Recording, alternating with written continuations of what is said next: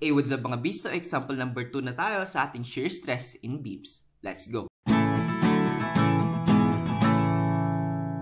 Okay, so ito yung cross-section niya mga bis, no? Kung makita nyo, butas yung gitna, it's a hollow. Alright, so here's the problem mga bis. Sabi dito, the vertical shear force acting on the cross-section shown is 1,800 pounds. Hindi naman nasabi kung saan location yan sa ating beam. Basta sabi, at this certain cross-section, let's say dito yan, sa part na yan, ang value daw ng shear force dito sa section na to is 1,800 pounds. So that's our V, right? Sa ating formula. Then continue.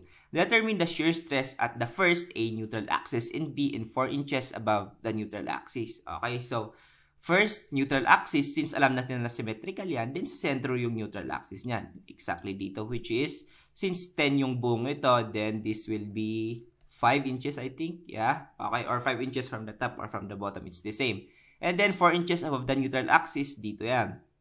Yan, dito na yan. Kasi, since 5 to, di ba? Yung buong ito kasi is 10. And then yung inner length niya kasi dito is 8. So, 10 minus 8 is 2. So, yung 2 inches na na-distribute dito. 1 inch yan. And ito, 1 inch rin yan. Okay? So, kaya naging 10 yung buo. 4, tapos plus 4, 8. Yan, ito yung 8, tapos 9, 10. Kaya 10 yung buong ito. Okay, so start na natin solve. First, dito sa ating A at the neutral axis. Okay, so para simulan yan, isusulat ko muna yung ating formula. Importante yan para malaman natin kung ano na yung meron tayo or ano pa yung kailangan nating solve. So, tau is equal to VQ over IB. Okay, so this tau is the shear stress we are finding. Next, V. Itong V na to mga bis given na yan, di ba? 1,800 pounds. So, no problem. Next is Q. We don't know Q or the first moment area. So, we need to solve for that. Okay, so simulan natin. Yung gagawin ko mga bis, kukunin ko yung first moment area ng buong ito.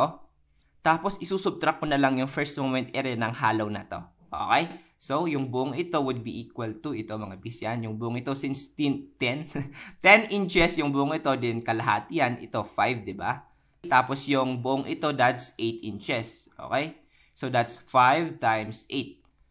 5 times 8 times, ano yung location ng centroid ng buong figure na to papunta sa ating neutral axis. So, ang centroid yan, mga bis, is located dito, di ba? So, ano yung location nito papunta sa ating neutral axis? That's gonna be 2.5 kasi kalahati lang ng 5 eh. Rectangle yan, okay? So, times 2.5, okay? Tapos, yung next na gagawin natin is isusubtract natin yung first moment area ng hollow na to. Kasi yung kukunin lang naman natin, mga bis, is yung first moment area ng ating beam. Yung ito lang. Eh, ito, empty space yan eh. So, we need to subtract that. So, minus, next, yung hollow na to, that's 6 times 4. Bakit 4? Kasi from dito, yan, 8 inches yung buong ito, di ba? Pero natin sa dalawa, so magiging 4 inches yan. So, that's gonna be 4 times 6. Okay. Next mga bis, no, kailangan nating i-multiply yung location ng centroid ng figure na to papunta sa ating neutral axis. And since rectangle lang yan, this is 4 divided by 2. We know that this is 2 inches. Okay, so times 2. So Q is therefore equal to, pwede na natin yung isolve. 52, ano yung unit natin? That's gonna be inches to the third power kasi inches, inches, inches. Okay. Okay, so ang ating first moment area at the neutral axis is 52 inches cube. Okay, pero remember mga bis, no, there are a lot of ways how we can get this 52 inches cube. Pwede nyo rin kunin yung ito, isang part to, tapos isang part rin to, tapos isang part rin to, then just add the first moment area of these three figures. Okay, so there are a lot of ways how to do that. Okay, so itong Q, okay na yan. Okay, next is I or the centroidal moment of inertia. Hindi rin natin yan alam, so we need to solve for that. So how do we solve for that? So basically, reference ulit natin is yung ating neutral axis, right? So that's I at the neutral axis. Ito rin, Q at the neutral axis, Q at the neutral axis. Yan. Okay, so gagamitin ko yung technique na ginawa ko rin dito sa ating first moment area. Kaso nga lang dito, yung buo na, di ba? Kasi nga, centroidal moment of inertia, mga bis. Kapag first moment area lang, is either yung above that reference line or below that reference line. Pero kapag centroidal moment of inertia, consider mo yung buo, okay? So, para gawin yon, I will get the centroidal moment of inertia of this whole rectangle and then subtract that to this hollow part, okay? So, dito sa loob. So, I big minus I small. Ito yung I big tapos yung I small. Pero take note mga bis, no, there are a lot of methods how you can get your centroidal moment of inertia. So this is just one of them, okay? So simulan natin sa IB, that's basically base times height cube over 12 minus base times height cube over 12. Kasi rectangle naman eh. Simulan natin dito sa big. Sa ating big, ang base niya is 8. Ang height niya is 10. So 8 times 10 cube over 12 minus yung base ng ating maliit na rectangle kasi I small, that's gonna be 6, right? 6 times ang height niya, ito ay 8. 8 cube divided by 12. Ayun. So, compute na lang natin yan mga bis, no? 12, ang sagot natin mga bis ay 410.67. ang unit natin ay inches to the 4th power. Okay? So, yan na yung value ng ating centroidal moment of inertia. Ay, next, B. B is the cut section. So, since yung hinahanap natin sa neutral axis, ito yan. Ano yung length nito plus yung length nito? Kasi ito yung cut section natin eh. So, that's 1 inches, right? 1 inch para kasi singular. Tama ba? 1 inch yan. 1 inch rin yan. So, 1 inch plus 1 inch is 2 inches. So, okay na tayo sa ating B. Therefore, masosolve na natin yung ating problem. Okay? So, ngayon, let's just substitute values, right? So, V given yan, 1,800 pounds. Ang Q ko ay 52 inches to the 3rd power. Tapos, ang I ko would be equal to 410.67 inches to the 4th. And then, yung aking B, ito. B is the cut section nga, width of the cut section. That's 1 inch plus 1 inch would be equal to 2 inches. Iyon. So, kung makikita nyo mga bis, no, yung unit natin, magka-cancel yung inches cube, tsaka dito, yung matitira lang mga bis is pounds per inches squared. Okay? So, calculate na lang natin yan, or PSI. Nga pala, pounds per square inch. Our answer mga bis is equal sa 113.96 PSI. Okay? So, ayan, this is our shear stress. Ito po yung value ng ating shear stress at the neutral axis. Shear stress at the neutral axis. Okay, so yung next na hinahanap natin mga base is 4 inches above the neutral axis. So, di ba ito yung neutral axis natin? Kapag aakyat tayo ng 4 inches above that, dito tayo mapupunta. Let's name that AA. Okay, so parang cut section AA. Parehas rin lang, 4 inches above the neutral axis. Okay, so let's start to analyze it. We will solve for the shear stress at the cut section AA or 4 inches above the neutral axis. That's the same. So, same formula, VQ over IB. So, analyze ulit natin kung ano na yung meron tayo. First, itong V, given na yan, di ba? Meron na tayo niyan. And next mga B, sa Q na tayo, or the first moment area. Kasi, alam natin na nag-iiba yan at different levels. Iba yung Q dito, dyan, dito, dyan. Mag-iiba yan mga B. Okay?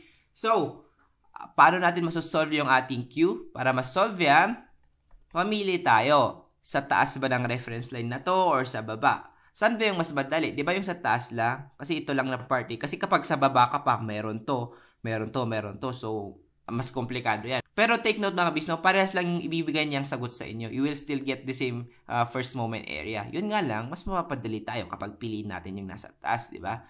So, we just need to get the area of this. Alam natin na ang width niyan ay 1 inch. Tapos yung buong ito ay 8 inches. So, that's 8 inch times 1 inch kasi area 8 times 1. Tapos yung location ng centroid na to, centroid ng figure na to, papunta sa ating neutral axis. And alam natin that the neutral axis lies on this plane, right? Dito yan.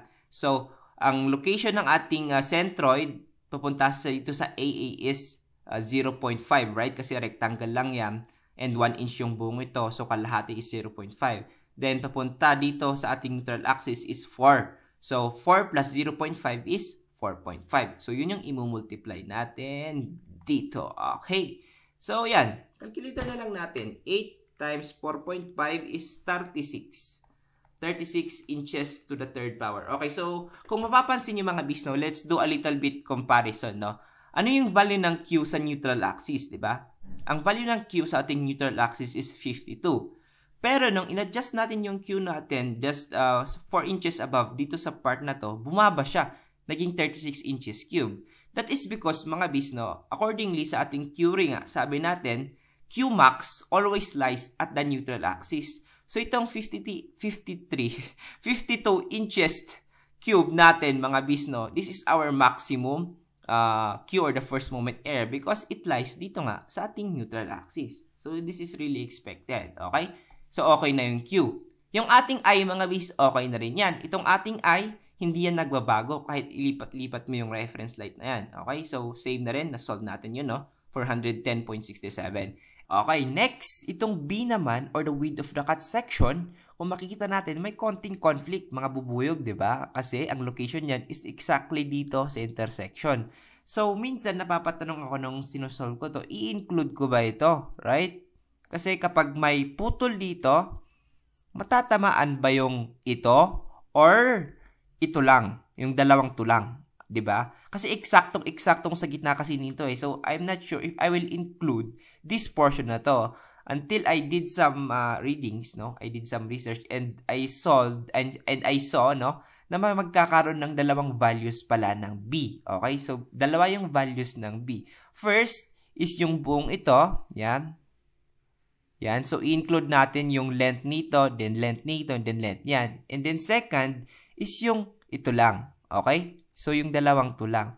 Kaya, sa shear stress diagram yan, mga bis, no, magkakaroon ng parang jump ng ating shear stress kasi dalawa na yung value. At one point, magkakaroon ng dalawang value ng shear stress. There's a jump, right? So, parang yung magiging itsura dyan, ganon. So, dito, yung shear stress value na to, magja-jump yan papunta dito. Bakit, mga bis? Kasi nga, dalawa yung values natin sa B. So, dalawa din yung magiging values natin sa ating shear stress. So, first, mga bis, is itong ating buong length na to. Ito yung magiging value ng ating B. Okay? So, this will yield a lesser value of our shear stress. Kasi, di ba, meron tayong dalawang value ng B.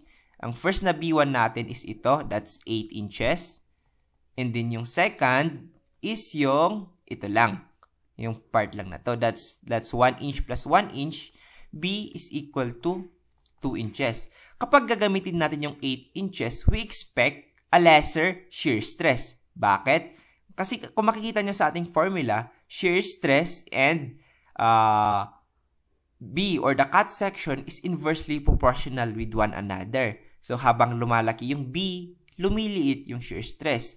Kaya, yung value na to, this value of shear in our shear stress distribution, itong maliit na to, this will be the value from the 8 inches B or cut section. However, itong malaki na portion na to, that will be the value from our B which is 2 inches. Okay, so let's try to solve both para makita niyo yung pagkakaiba niya. So first, T is equal to, ito, substitute na lang natin, given yan, di ba? 1,800, tapos Q natin is 36. So, I'm not putting the units anymore kasi I'm sure naman na PSI din yung kalalabasan niya. And then, next is I. Yung I, given rin yan. Na-solve natin na yan kanina. And then, we have, our first B is 8 inches, right? So, kapag gagamit tayo ng 8, tignan natin yung magiging answer natin. That's 1,800 times 36 divided by 410.67 times 8. We will have 19.72 PSI. So, if gagamitin natin yung 2, of course, we expect a larger answer, right? So, T is equal to, same lang din, 1,800, 36, 410.67 times 2. We will have an answer of 78.89 PSI. Okay, so the shear stress distribution of this portion will look something like that. Yan, so, di ba dito? Tataas yan. Tapos at this point, itong portion na ito yung 19.72. Tapos bigla yung mag-aakyat. At the same point, no, aakyat yan papuntang 78.89 PSI. And then yan, pataas yan ng pataas, papunta sa ating neutral axis. Kasi at this section, no, our maximum shear stress occurs at our neutral axis. Yan yung, symbol ulit natin? Ayun, 113.96.